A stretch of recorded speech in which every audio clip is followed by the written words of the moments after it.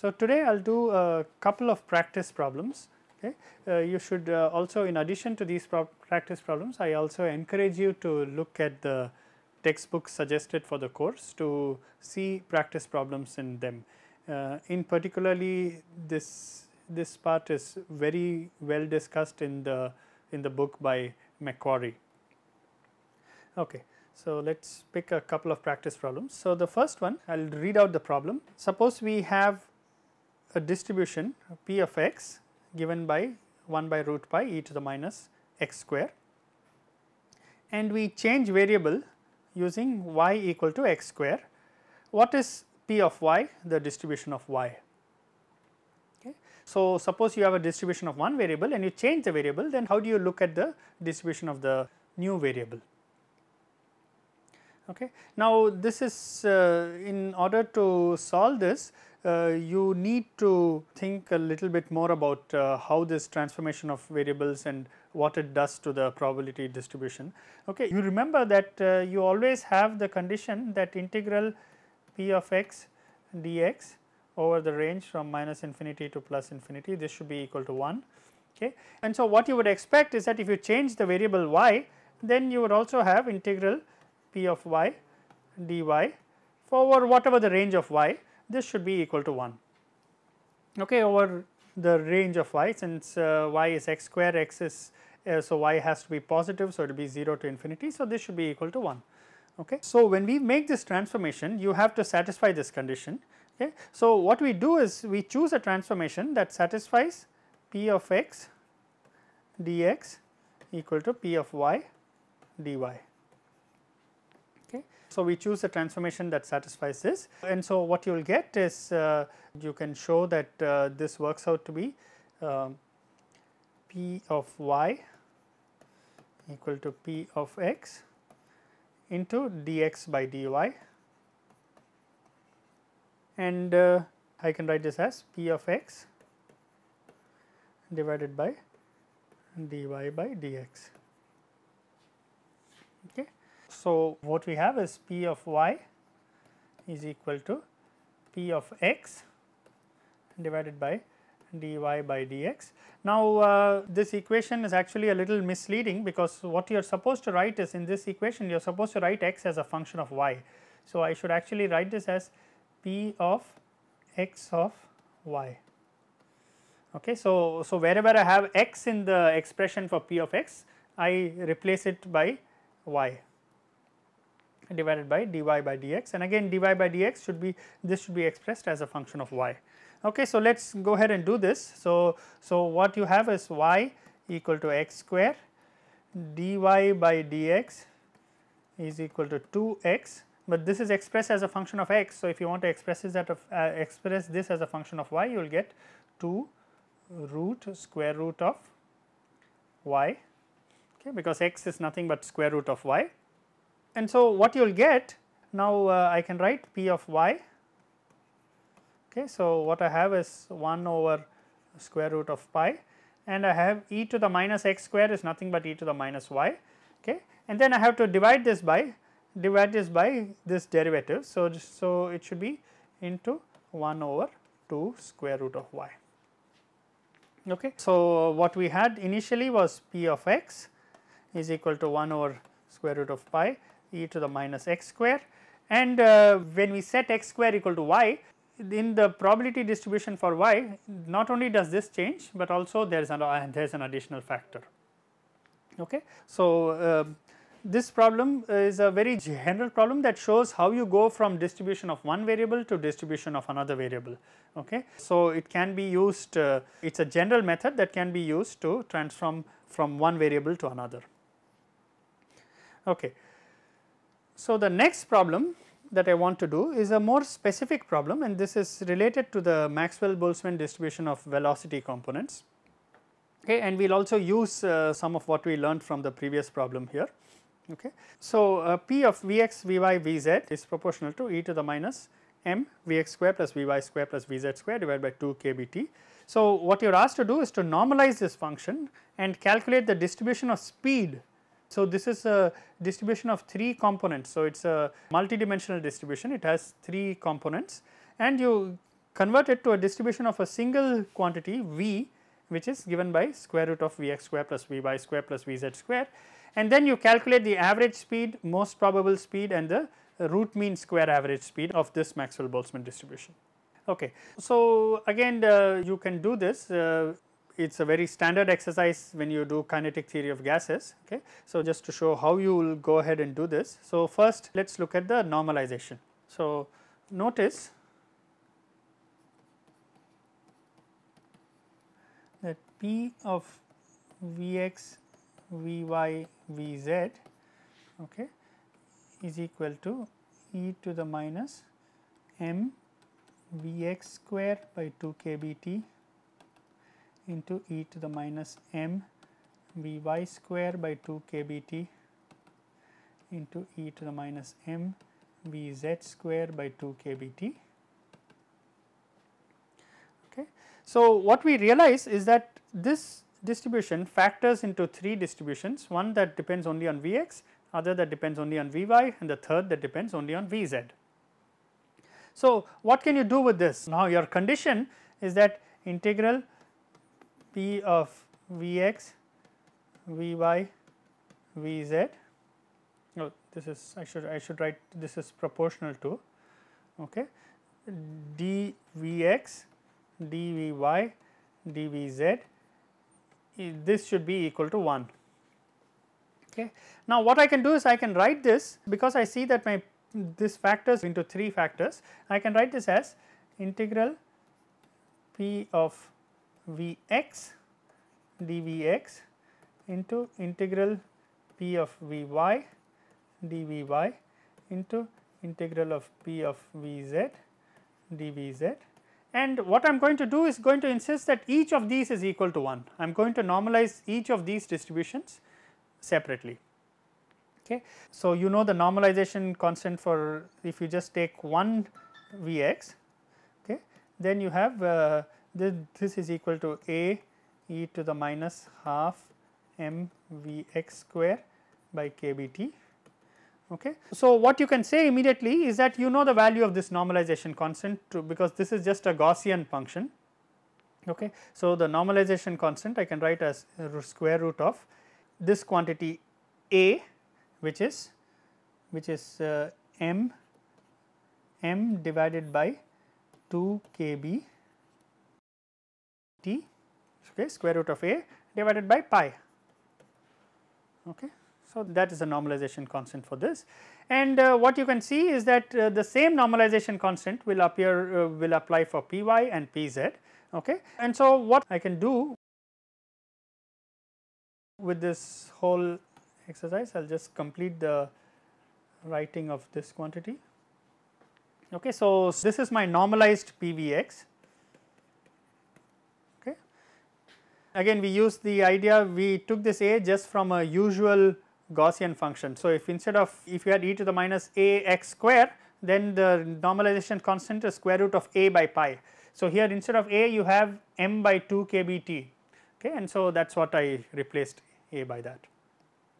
Okay. So, now we have the normalization constant for Vx, we can do similarly for Vy and Vz, and so I can write P of Vx, Vy, Vz is equal to m by 2 kBt pi raised to 3 by 2, okay, because I will get half factor from each of them, okay, and I will have e to the minus half m Vx square plus Vy square plus Vz square divided by kBt.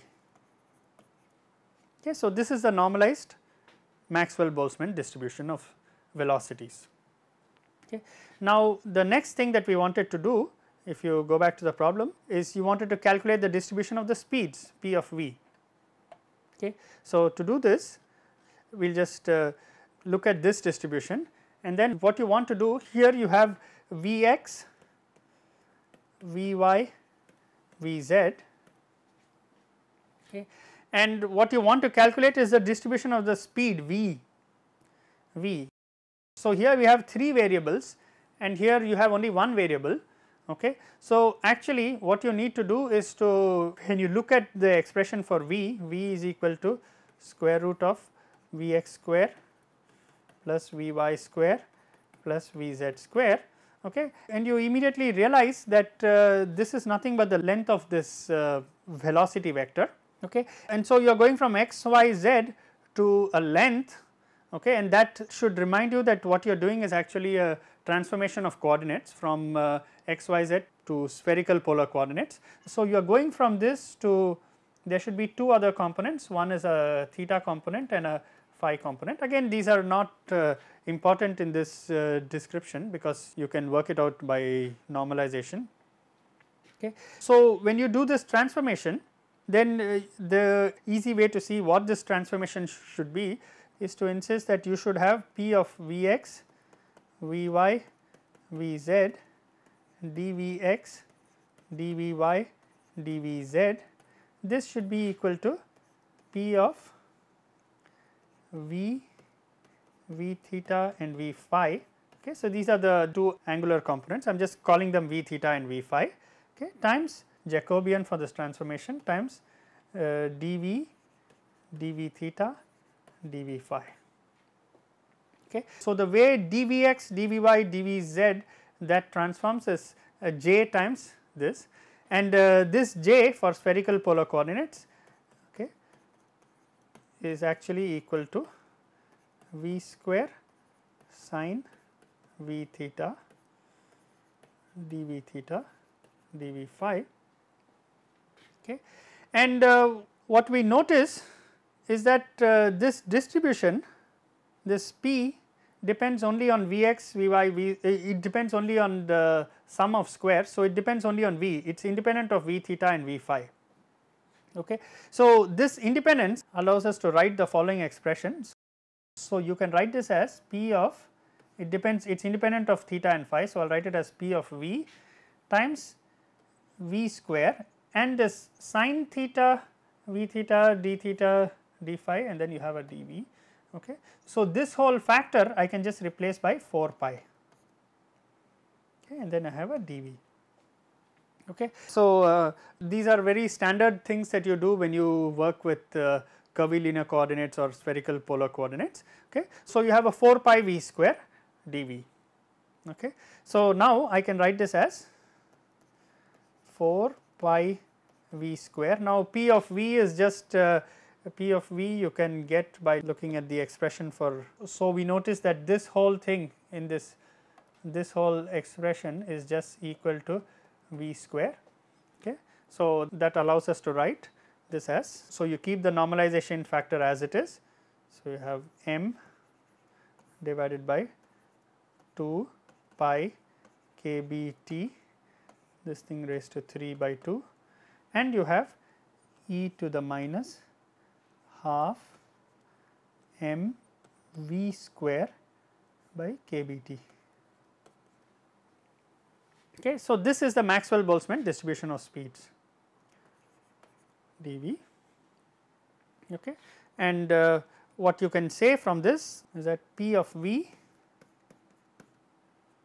this is equal to, okay, I should call this P prime of V here, because what you are doing is you are expressing the original distribution in terms of Vx, Vy, Vz in terms of V, okay. So, finally, what you will get is you will just identify this whole thing as P of V. So, you will say this is 4 pi V square m by 2 pi kBt raised to 3 by 2 e to the minus half m v square by kBt, okay. So, once you have this, then you can say that what we did is we had a P of Vx, Vy, Vz, and you had dVx, dVy, dVz, and you went to P of V dV, okay. So, this is what gives you the Maxwell-Boltzmann distribution of speeds. So, then this P of V is given by this quantity, okay. Notice that what you have is you do not have just a Gaussian in this case, you have a Gaussian multiplied by a V square in front, okay. So, this is the very standard Maxwell-Boltzmann distribution of speeds that you have seen in your kinetic theory of gases. Now, the next thing is to calculate the average speed, most probable speed, and the root mean square average speed of this Maxwell-Boltzmann distribution.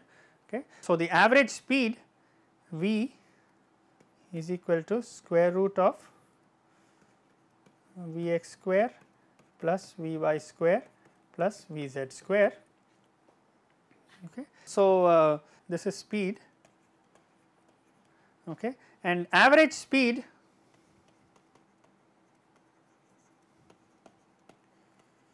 is equal to integral V times P of Vx, Vy, Vz dVx, dVy, dVz. Okay, and this is a triple integral actually, because you are integrating over Vx, Vy and Vz. So, I will just write this as a triple integral. Okay, and each of Vx, Vy, Vz go from minus infinity to plus infinity.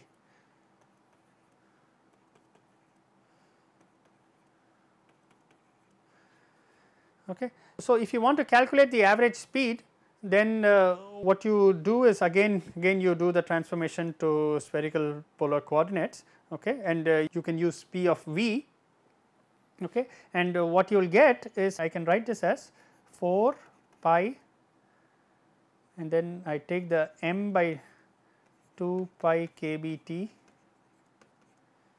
raised to 3 by 2. So, I am just copying this expression from here. So, I am just taking this expression and bringing this here. Okay. I took all this outside the integral, and then I have a single integral from 0 to infinity. So, the speed can only be positive. Okay. So, V goes from 0 to infinity, and now I have a V into V square e to the minus mv square by 2 kBt dV. Okay. So, that is essentially the expression that you get, and now you have to evaluate this integral. Okay. Now, this integral goes only from 0 to infinity, and you have V cube e to the minus mv square by 2 kBt, okay, and you have to evaluate this integral. Okay. So, this is how you will calculate the average speed.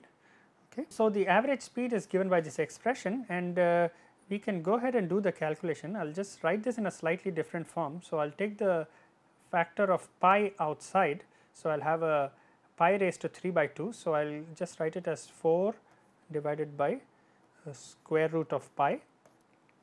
Okay. So, and then what I will write is m by 2 kBt, this raised to 3 by 2, and what I have is integral V cube e to the minus m by 2 kBt V square dV from 0 to infinity.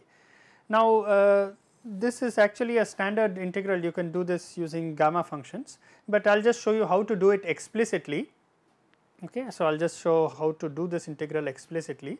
So, what we will do is we will put V square equal to t, okay, then 2 V dV equal to dt, okay, and so what I can write this.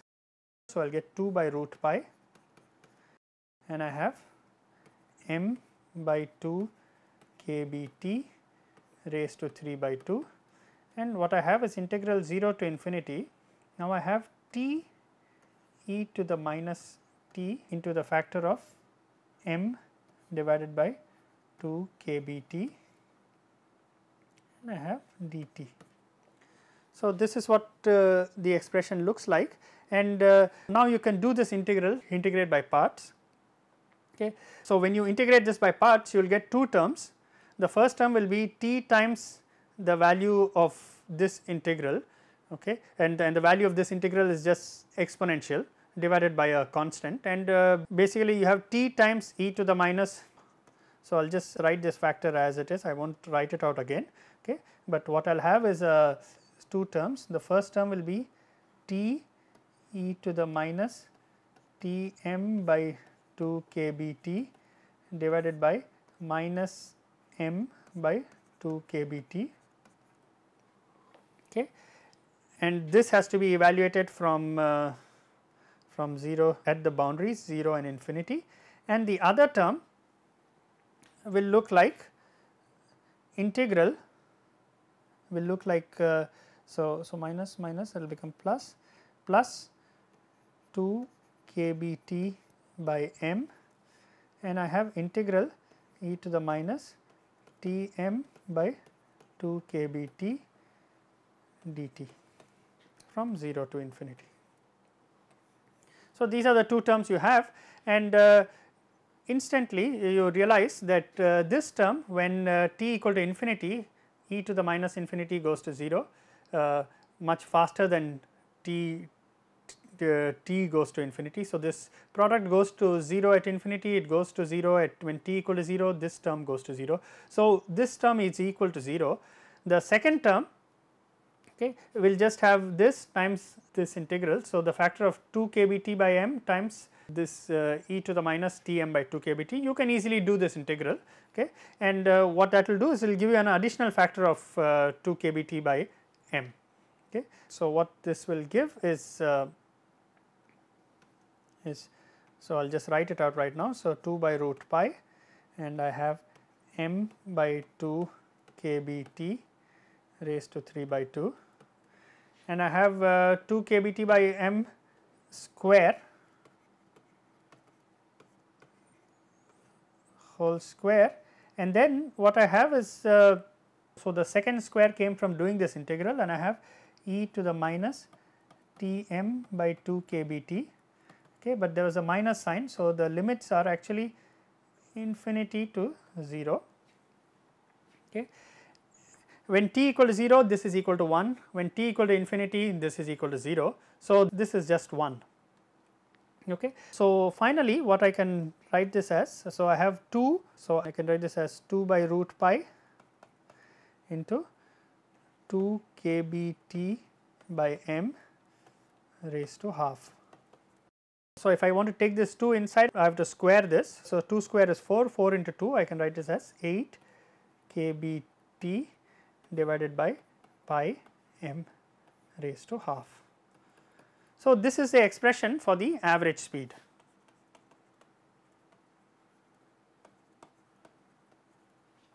So, this is a standard expression that you have seen in lot of the books, and we saw how you can get this from the Maxwell-Boltzmann distribution. Now, what about the other speeds that you were asked to calculate? You were asked to calculate the most probable speed and the root mean square speed. Okay. So, the root mean square average speed is actually again fairly easy to calculate. So, the v root mean square, okay, so this is defined as the, so I can say the v square root mean square is the average of v square.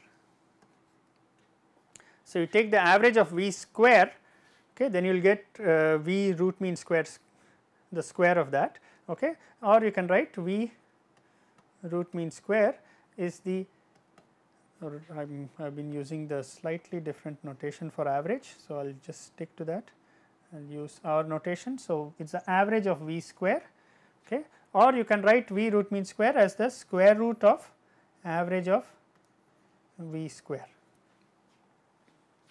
Okay. So, essentially what you need to do is you need to calculate the average of v square. Okay. So, this is nothing but the average of vx square plus vy square plus vz square. Okay. This I can write as average of vx square plus average of vy square plus average of vz square. Okay. And now if you look at the Maxwell-Boltzmann distribution, the 3 directions are identical. So, the 3, if you look at the Maxwell-Boltzmann distribution of velocities, so there is nothing that distinguishes x, y and z.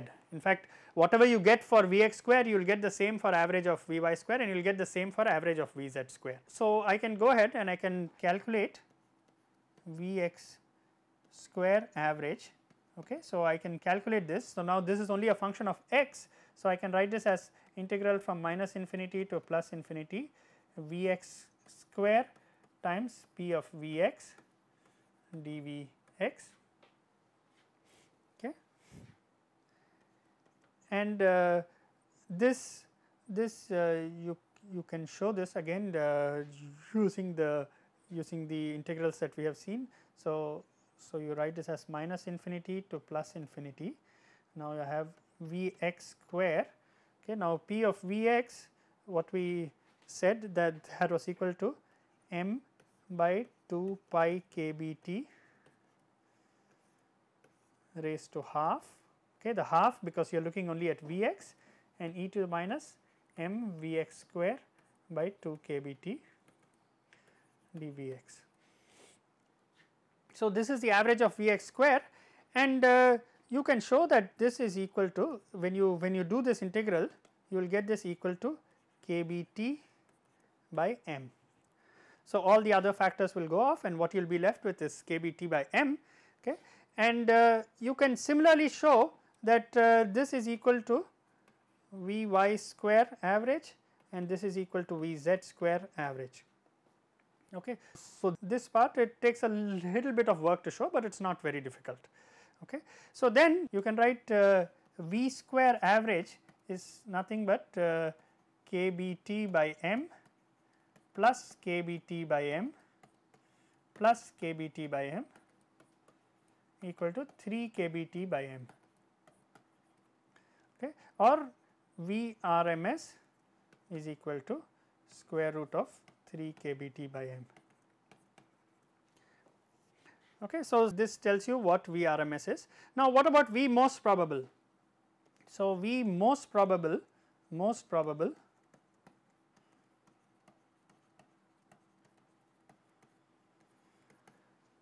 so this implies P of V is maximum.